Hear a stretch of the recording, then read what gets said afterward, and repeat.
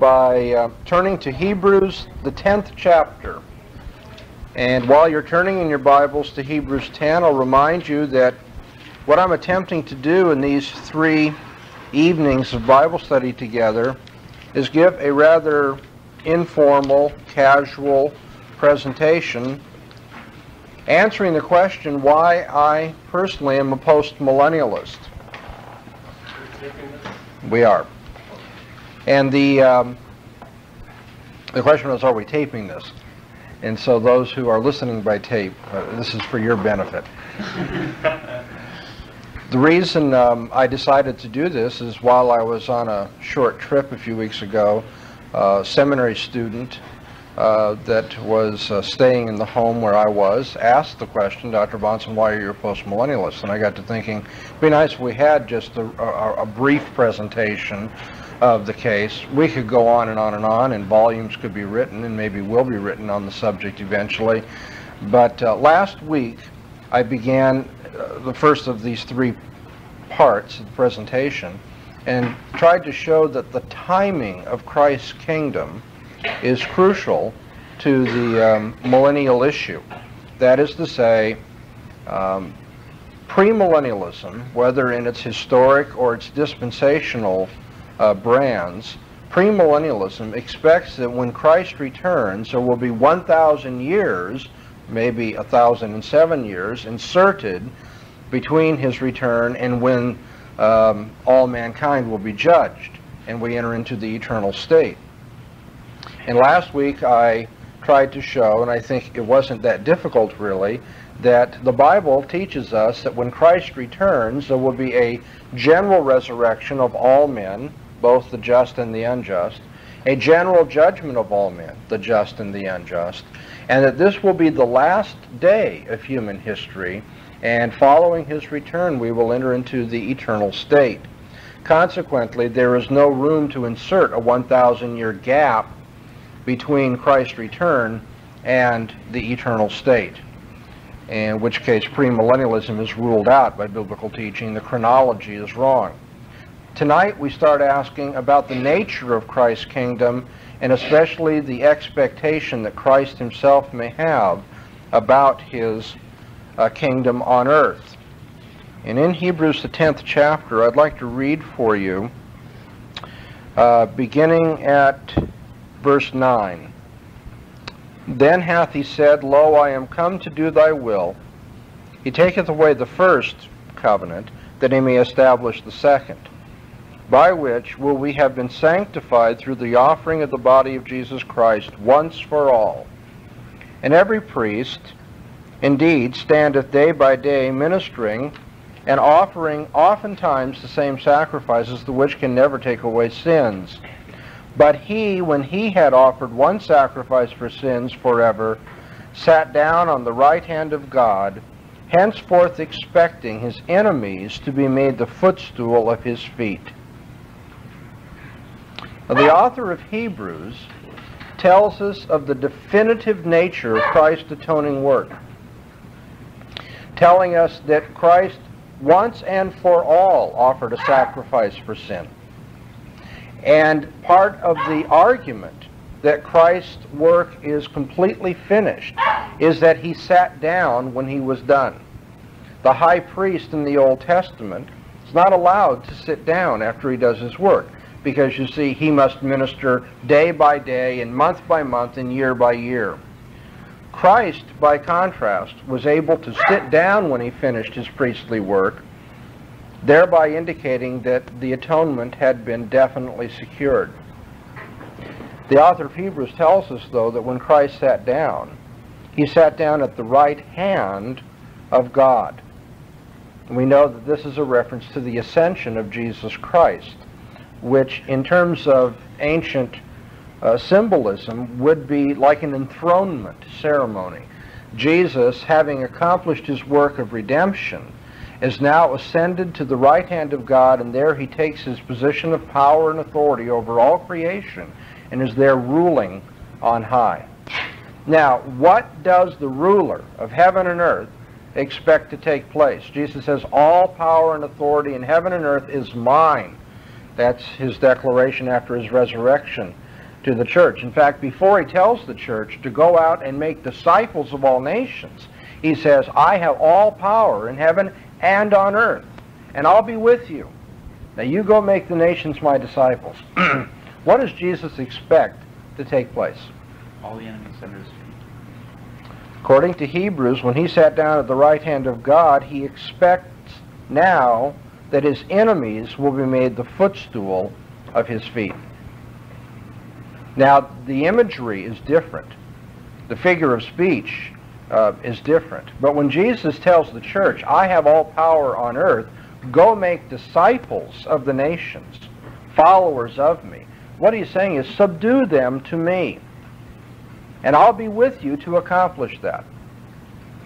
Many Christians expect that the kingdom of God will, in a representative way, go to the different nations of the world, that the gospel will be heard in all the different nations, all the different languages of men will have the gospel, and there'll be, if you will, bits and pieces, little remnant converts in every part of the world, and then Jesus will return, and finally we'll see the glorious nature of his kingdom. Is that what Jesus expects with respect to the Great Commission? Does he expect that just a few people here and there in all nations? He says, make the nations my disciples. And here in Hebrews 10, the imagery is that of all of his enemies being made subject to his feet. Now, what does that mean when your enemy is made the footstool of your feet? Right. It's a picture of the enemy bowed down to the ground and your foot upon the neck, showing complete domination. Jesus is expecting that to take place. In Revelation 11:15, the book of Revelation says, the kingdom of the world has become the kingdom of our Lord and of his Christ, and he shall reign forever and ever. Now, the book of Revelation is a storm center of controversy in Christian circles. And it shouldn't surprise you then that some people think the declaration that the kingdom of this world has become the kingdom of our Lord and of his Christ refers to something in the future. Revelation is making a prophecy of what will happen in the future. I would maintain, if we had time to go through the book of Revelation, that this is a declaration that when Jerusalem falls, it will be evident to all mankind that Jesus truly is reigning and the kingdom has come. But now we need to turn from the book of Revelation and ask, what does the Bible teach about the coming of Christ's kingdom? When was it established, or when will it be established? Let's turn to Matthew, the 12th chapter, verse 28.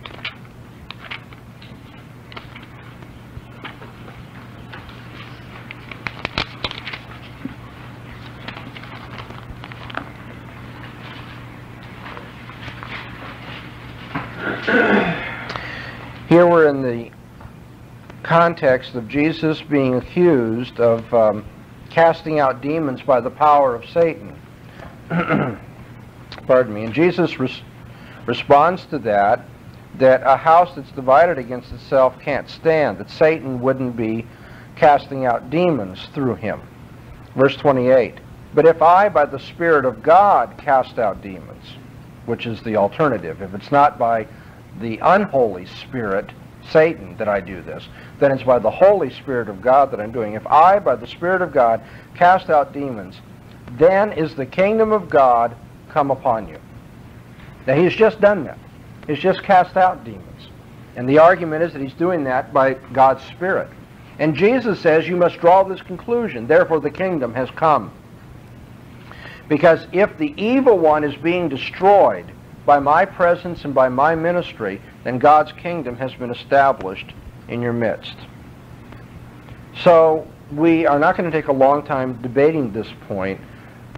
This one text should be sufficient to show that Christ has now established his kingdom, that this has already taken place in history. And we know from Hebrews that he is now sitting at the right hand of God, reigning over all creation, expecting that his kingdom is going to subdue all enemies. Let's turn to Psalm 2, verse 8.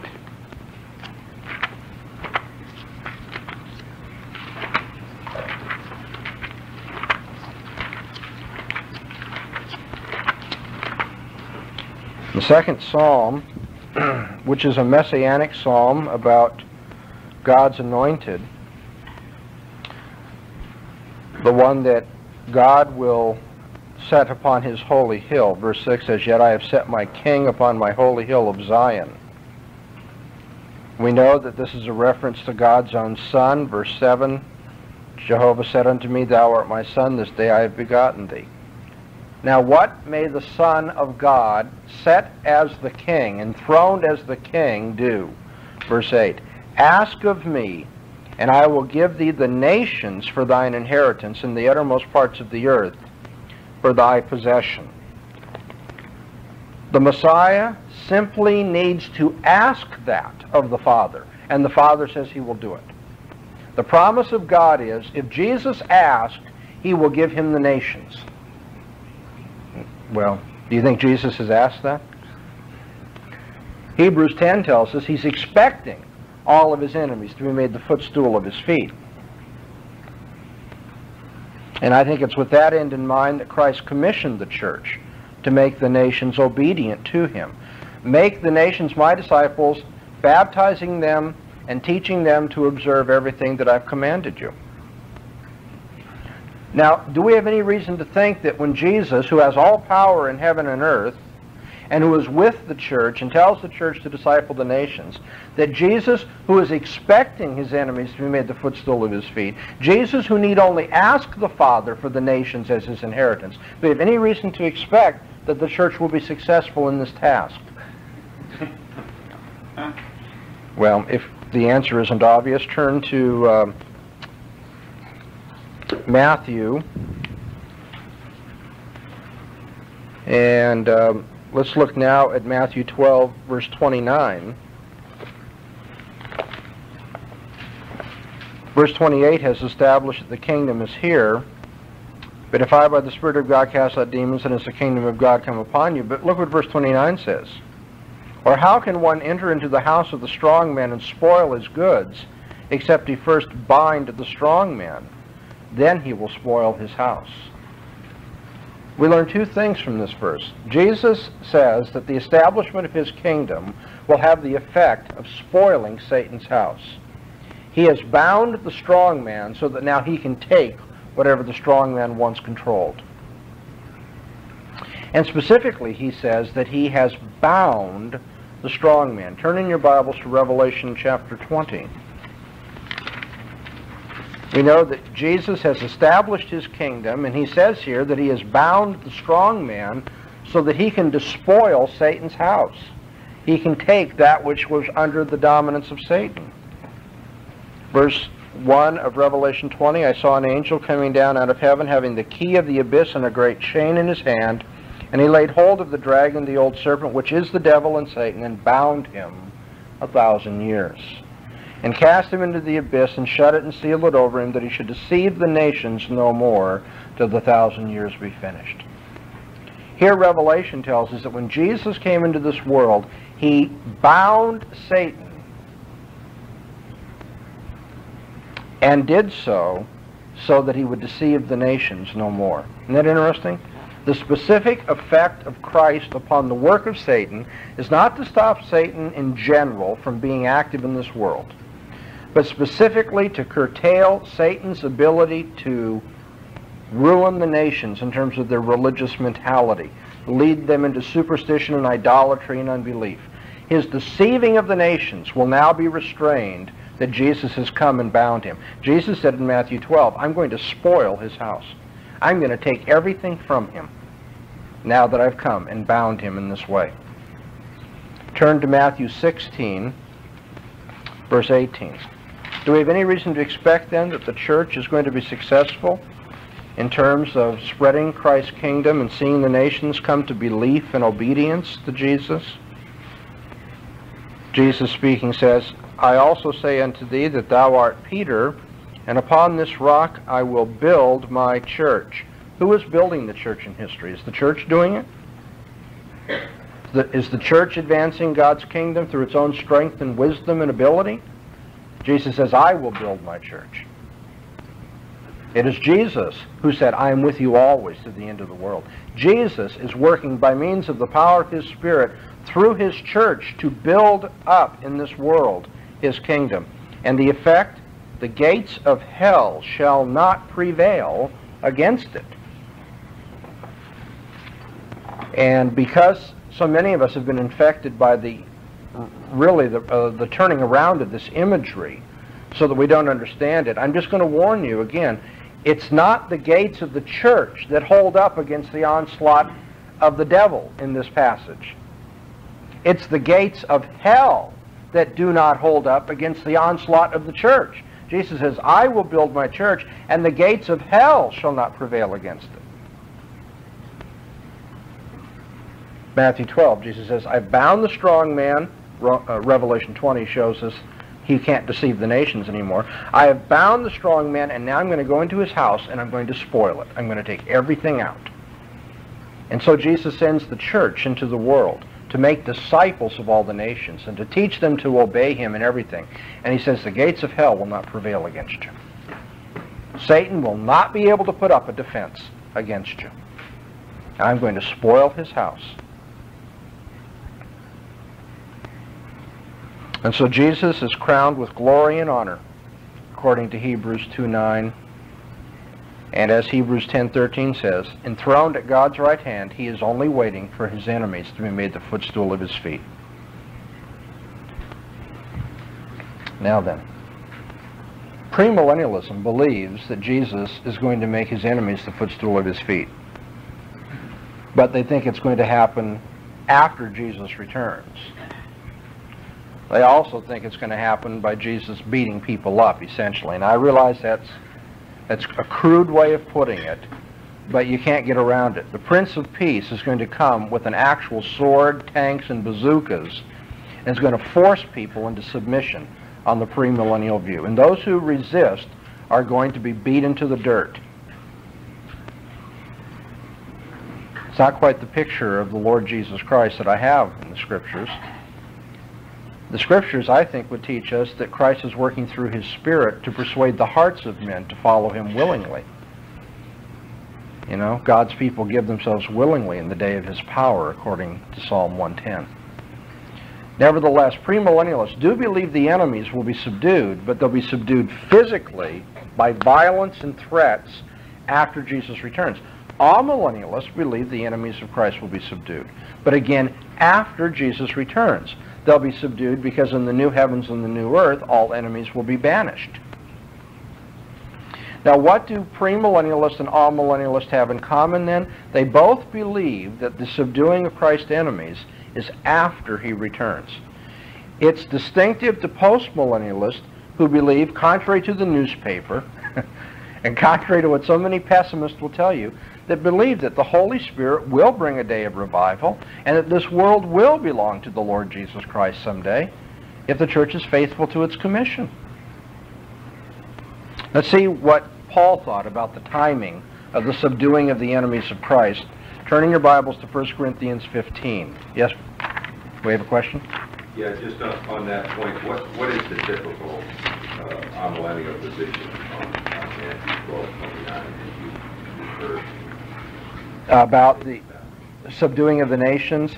Typically, the subduing of the nations understood as the Gentiles means that the kingdom of God will be established in the various Gentile regions, but it does not mean that the Gentiles in mass will be subdued. It's a representative conversion rather than a widespread conversion that the Great Commission anticipates. The binding of Satan is present tense. Yeah, and you see, to me, the easiest thing to me in dealing with my amillennial brothers is saying, you've got the right structure, you've got the right premises, now follow it out. If Satan is bound, then what do you expect to take place? And in a sense, many of the verses we're looking at tonight are directed more at our amillennial friends to say, the Bible gives you a reason for confidence. Pick it up, run with it, let's go. Okay, what does Paul say about the timing of the subduing of Christ's enemies? 1 Corinthians 15, And I'm going to put this in context by reading from verse 20. But now hath Christ been raised from the dead, the firstfruits of them that are asleep. What do we know so far? Jesus has risen from the dead, and that his rising is only the firstfruits. It is as though it's the first installation of a great work that God is doing, a great harvest that is coming. Because Jesus rose from the dead, all of his people will rise from the dead. Verse 21, for since by man came death, by man came also the resurrection of the dead. For as in Adam all die, so in Christ shall all be made alive, but each in his own order. Christ the firstfruits, then they that are Christ at his coming. Now when will we rise from the dead? What does it say? At the coming of Christ. Okay. Christ rose, and at his coming we will rise. Then comes the end, when he shall deliver up the kingdom to God, even the Father. Now we know that when Christ comes and we rise from the dead, the end is going to ensue. Not 1,000 more years of work on the kingdom. When Christ returns, he's going to offer the consummated kingdom to his Father. That's it. Okay? Now Paul goes on. When he shall have abolished all rule and all authority and power. When he comes and delivers the kingdom to his Father, he will have done that.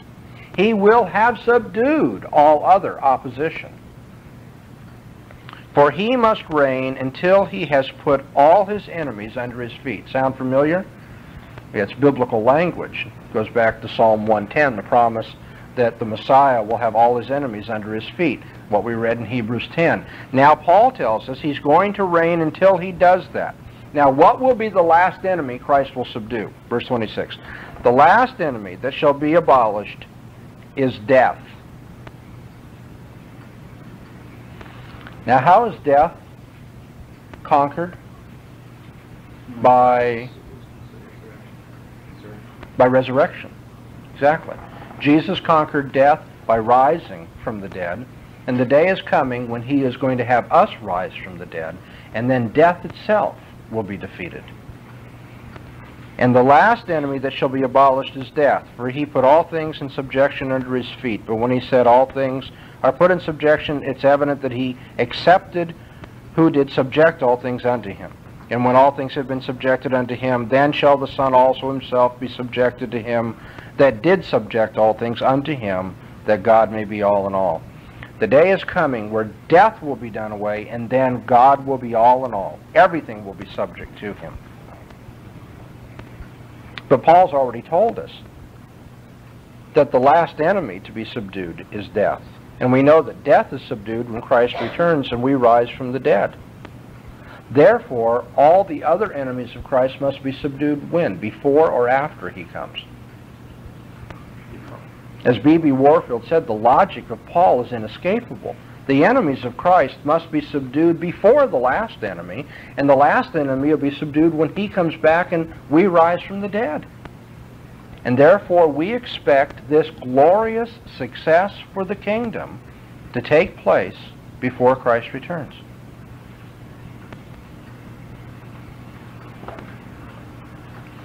The gates of hell will not prevail, as the church, empowered by the one who has all power in heaven and earth, goes out to make the nations his disciples. For they know that Satan has been bound and cannot deceive the nations anymore. And Jesus is in the process now of spoiling Satan's house. That's the confidence that I have as a postmillennialist. It's not a confidence that I got from consulting my own imagination or by reading the paper or studying history or taking a poll. It's a confidence that comes, I think, only from believing the promises of God and the power of God. Turn with me in your Bibles to Isaiah the 9th chapter, to a text which will be very familiar from your Christmas pageants and things like that. I wonder if we should get excited about the incarnation, but there's much more to this text than just the incarnation. Isaiah 9, and I'll begin reading at the 6th verse. For unto us a child is born, unto us a son is given, and the government shall be upon his shoulder, and his name shall be called Wonderful Counselor, Mighty God, Everlasting Father, Prince of Peace. And of the increase of his government and of peace there shall be no end, upon the throne of David and upon his kingdom, to establish it and to uphold it with justice and with righteousness from henceforth even forever. Jesus will come and he will be made the Prince of Peace. He will be established as God's king. And of the increase of his government and of righteousness and justice and peace there shall be no end. God is going to see to it that this kingdom grows in a mighty way. History after Christ returns will not be the history of setbacks for the church. It will be the history of success for the church. And though when we look at just small portions of history, times of persecution and so forth, we may have trouble seeing how that is true. If you do take the broader vision of the way the church was, I mean, there was a day when the church met in catacombs, for crying out loud. When the Roman Empire, the mightiest empire on earth, was out to destroy Christians. Well, the Roman Empire is dead and gone, and the Christian church is still here. And that has been the history of the Christian church throughout the ages. Of the increase of his kingdom, there is no end. What did Jesus say? He said the kingdom, there's a mystery here about the kingdom. It's like a mustard seed. A little mustard seed, I mean, you can barely see it in the palm of your hand. It's so small. But you plant it in the earth, and you come back a few years later, and you're going to find a huge tree. And Jesus said that's the way the kingdom is. And the kingdom works very subtly, but very thoroughly to permeate all areas. It's like leaven that a woman puts in the lump of dough that she's baking. And the leaven permeates throughout the dough, and the dough rises. And so Jesus likens his kingdom to that. My kingdom will grow, Jesus says. It may seem small and ineffectual now, but it will grow. Isaiah promised that it would. Now, I didn't finish reading the 7th verse of Isaiah, because if you have any doubts about this, you notice how you can be sure that he will establish peace in the earth like this? The zeal of Jehovah of hosts will perform this. It won't come just from human agency and ability and strength and initiative. It will come from Jehovah of hosts, Jehovah of armies, a reference to the mighty power of Jehovah. And it's not just that Jehovah, the Jehovah who has all the armies in heaven and earth to do this, but it's his zeal that will do it. And so we have every reason to believe. I want you to remember, I looked at the New Testament first. We have every reason to believe from the New Testament that Jesus is spoiling Satan's house right now. And he is going to have every enemy subdued before the end. Isaiah says, and of the increase of his government there will be no end. Peace and righteousness will be established in the earth. Jehovah's zeal is going to see to it. I have no doubt that when Jehovah sets his mind to do it, what's going to set his hand back? Who's going to bend his arm? Who's going to stop him from accomplishing his purposes? Turn in Daniel to the 2nd chapter of the book of Daniel. Daniel had this confidence as well. You recall how Nebuchadnezzar had a dream that upset him?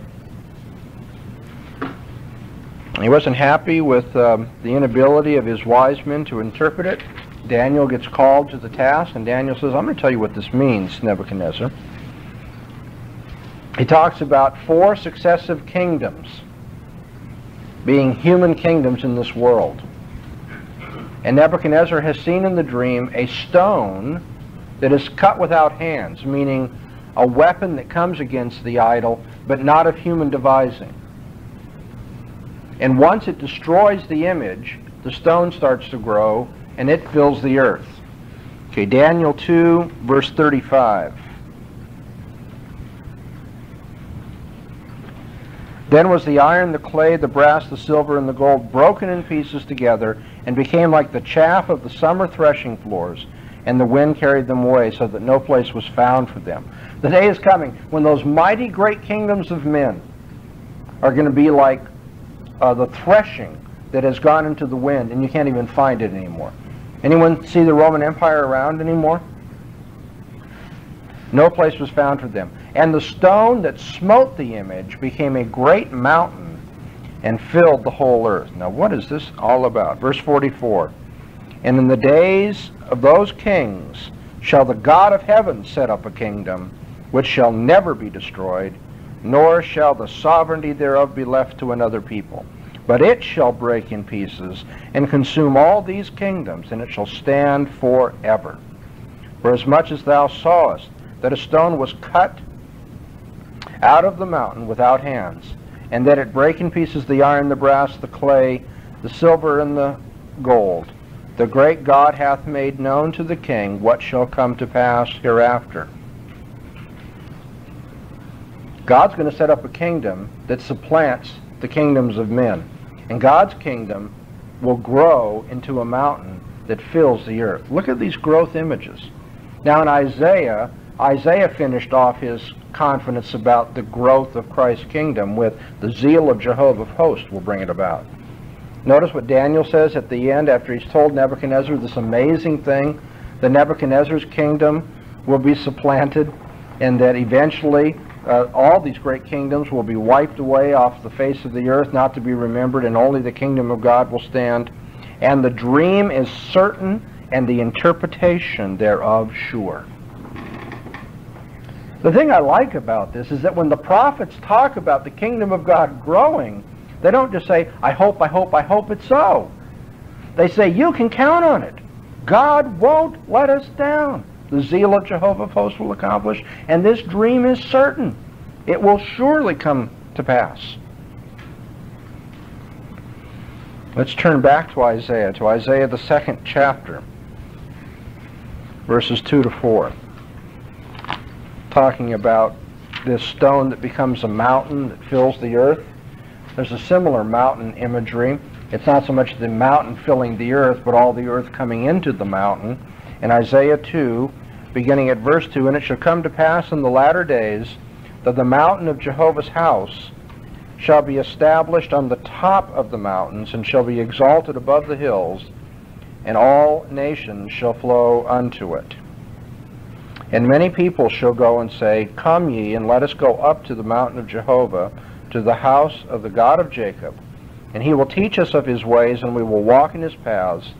For out of Zion shall go forth the law and the word of Jehovah from Jerusalem. And he will judge between the nations, and will decide concerning many peoples. And they shall beat their swords into plowshares, and their spears into pruning hooks.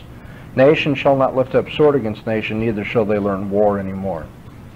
Isaiah says, in the latter days, God will establish his house and his hill above all the others. God is going to exalt the church above all other kingdoms. His mountain is going to be the greatest of all. Of course, that had a beautiful, that was a beautiful figure to those who knew the geography of Palestine.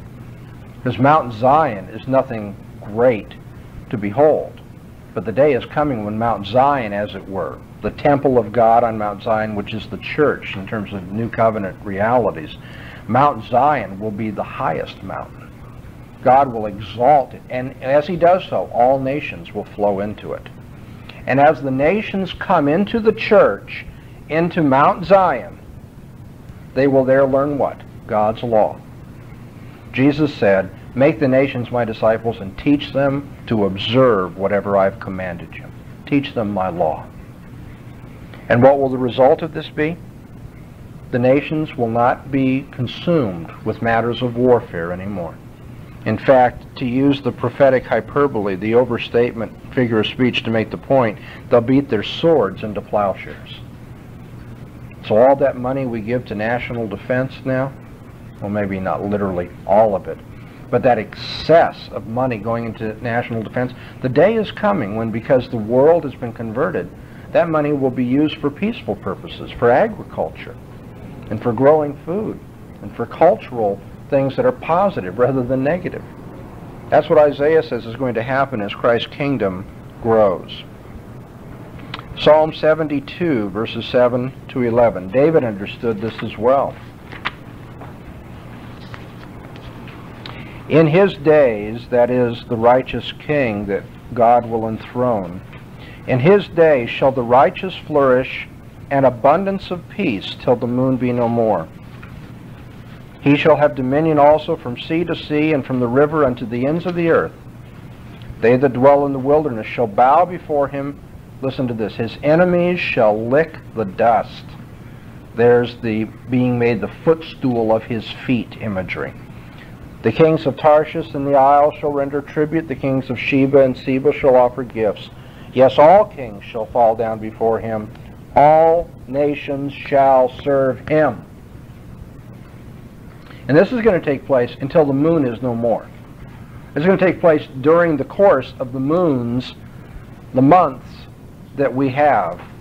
And then when the moons are no more, then the kingdom will be consummated. But in this time, until the moon is no more, all nations will be brought to serve him. All kings will bow before him. And those who dare to oppose him are going to lick the dust. Two more passages, and we'll take a break here. Psalm 22, verse 27. Psalm 22, verse 27. All the ends of the earth shall remember and turn unto Jehovah, and all the kindreds of the nations shall worship before thee. There's another assurance in the Bible that all the nations are going to be converted. Focus on that word turn unto Jehovah. This is not just a prophecy of a day when the nations, the only nations that exist anymore, happen to follow Jehovah.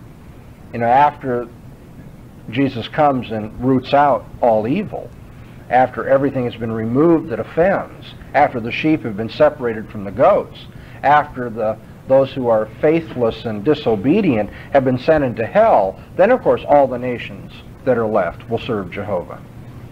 But notice this prophecy is not just of such a day. There are prophecies like that. A new heavens and a new earth wherein righteousness dwells. Nothing that offends will be left. That's true. But here we're talking about a day where the nations turn to Jehovah, are converted to Jehovah. That won't take place after Jesus returns. There will be no opportunity for repentance and conversion then. The psalmist promises the day is coming when all the nations will be turned to him. And then in that day, Isaiah 11:9 tells us,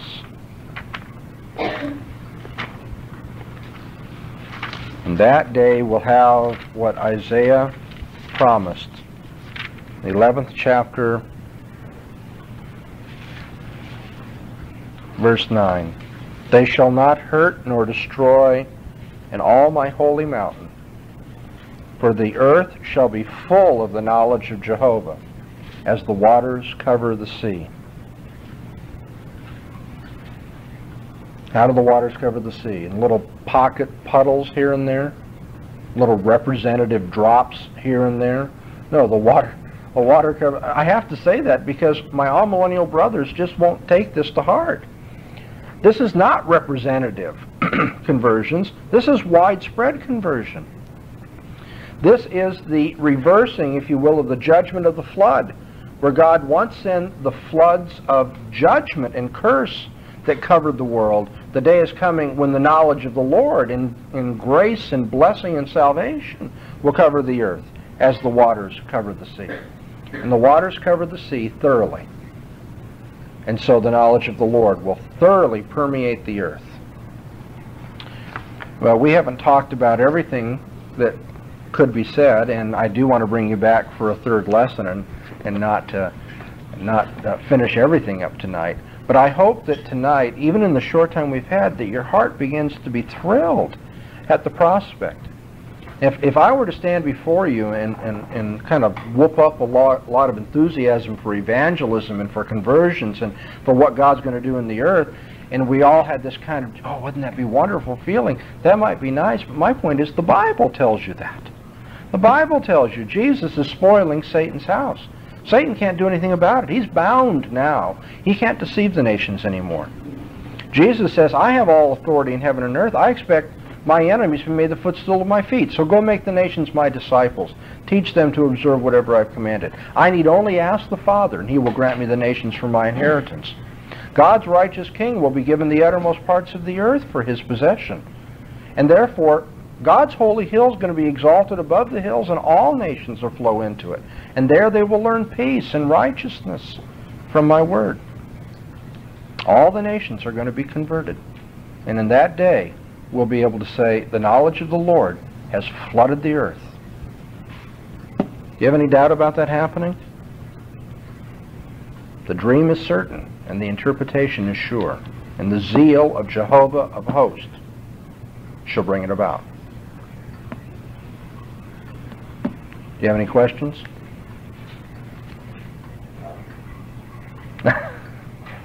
Yes, Martha. I just recently read a little paper written by a pastor who's millennial, Mm-hmm. and in it he says that, of course, we try to influence the culture and we fight abortion and this and that, but we have no promise of success. I've heard a lot and probably more of what we term optimistic all nil, and that kind of terrible pessimism is just kind of alarming. Is that a widespread millennial view that we Yes. have no promise of success? Yes, it is. One of Quite the opposite is the case. quite the opposite. Is the case. The sentence right out of that thing after looking at the postmillennial posture just says, it isn't going to be successful. In fact, quite the opposite is the case. Always says that far from being successful, we should expect that we will not be successful. Well, two things. In answer to Martha's remark or question, yes, that is what I have come to, even from the best millennialists. What they would say is, that would really be wonderful, and I hope it happens, but we have no confidence that that's what the Bible promises. And then there are others, as Bob has just pointed out, who will say, as a matter of fact, it'd be nice, but you have to expect the opposite to happen. Well, what can I tell you? I don't want to sound demeaning. I'm not going to say anything to be insulting here, but they obviously are not reading the passages we've read, because these passages would give us a swift kick in the pants for thinking that God can't do it and won't do it. Well, they don't say God can't do it, but they don't believe God has promised to do it. But look at these promises. They are there. What is Jesus expecting to take place in history?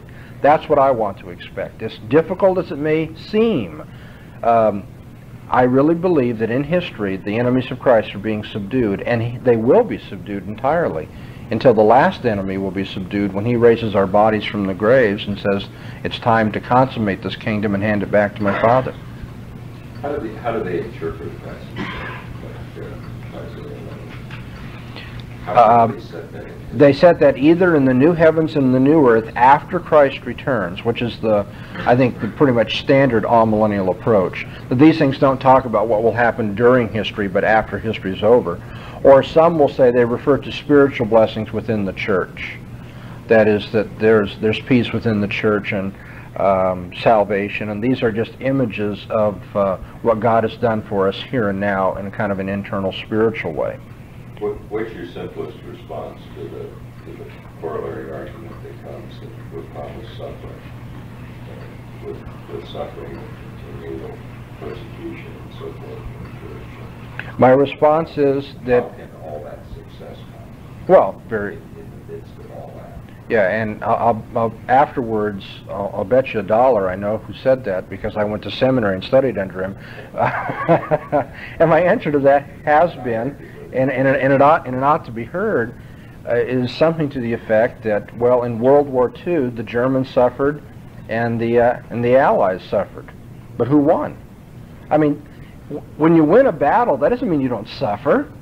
I mean, the idea that since we're going to win, we're not going to suffer in the process of getting there, I mean, the imagery of warfare in the Bible should warn us against such simplistic ideas. Sure, we're going to suffer, and all who will live godly in Christ Jesus are going to suffer persecution, and there's going to be tribulation and distress. I mean, we see that in our individual lives, we see that in history, we see the persecution, we see death, we see martyrdom, but through all of it, God's kingdom will be victorious. It's kind of like, you have two sets of soldiers fighting. And when there's fighting, there's going to be suffering on both sides. But that doesn't mean that both sides win or both sides lose. One wins, one loses. And right now, the city of man is suffering as it is in conflict with the city of God. And those who are in the city of God, in the church, are suffering through that process. But in the end, it's going to be the city of God that emerges successful, not the city of man. So it doesn't bother me that the Bible tells us to expect a hard time. Jesus didn't say it was going to be easy. He didn't say there weren't going to be, fatalities, that there wasn't going to be setbacks and hurt and persecution.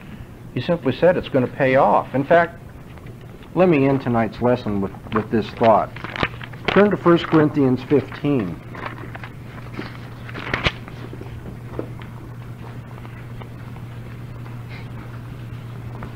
After Paul gives this wonderful hope of the enemies of Christ being subdued, and then looks ahead to the resurrection at the end of time, and he talks about this happening in a moment, in the twinkling of an eye, and so forth, and we will be raised incorruptible. He's looking at death being swallowed up in victory, and the sting of death being taken away. Verse 57, but thanks be to God who gives us the victory through our Lord Jesus Christ. He's just talked about death and sting and sorrow and these sorts of things. But what he says is, God gives us the victory through all of that. Now, what if I were to throw back to my amillennial brother, since death is going to be, an experience that's unpleasant, and since there's a sense in which death has not been conquered yet for us, because we haven't been raised from the dead, and there is the sting of the grave and so forth, since the Bible says those things, and obviously we aren't going to go to heaven when we die, we're going to lose. We're going to die, and death will have the last word. I mean, the logic of the amillennialist who says, well, there's going to be pain, therefore we're not going to win, would lead us to not believe that we'll have eternal life either, or resurrection finally. But Paul goes on to say, thanks be to God who gives us the victory through our Lord Jesus Christ. Wherefore, my beloved brethren, be steadfast, unmovable, always abounding in the work of the Lord. Why? For as much as you know that your labor is not for nothing in the Lord. Yeah, there's going to be labor, there's going to be travail, there's going to be turmoil, persecution, but be steadfast in the midst of it, because you know that it won't be for nothing, Paul says. That's my answer to the amillennialist who says, but the Bible says we're going to suffer. Yes, we're going to suffer unto victory, not suffer unto defeat. Satan is going to be defeated, and the city of man is going to be destroyed, and the zeal of Jehovah of hosts is going to perform it. Let's pray. Father, we do ask that you would help us to read your word faithfully and fully, consistently. We do pray that you would help us to understand what you have planned for this world and history. And we pray that you would set our hearts upon it as well, that we would not be pulled aside by the pessimism even of our fellow believers, or the pessimism of the paper, the pessimism of looking at the difficult things that happen in this world and have happened and will continue to happen to your people. We pray rather that we would set our eyes upon your promise and upon your power, and that we will take to heart these passages that assure us tonight that you have every intention of not seeing the Lord Jesus Christ defeated in history, but rather to see the kingdom of this world become the kingdom of our Lord, his Christ. For it's in his precious name we pray. Amen. Amen.